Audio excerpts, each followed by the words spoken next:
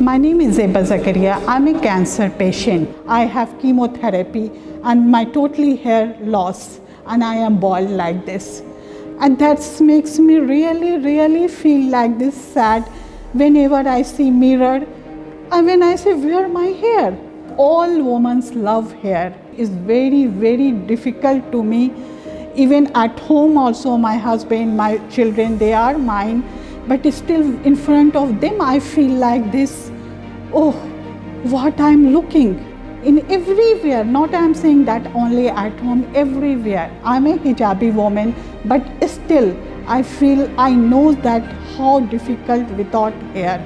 Today I received these wigs. I can't express my feeling, how I am happy.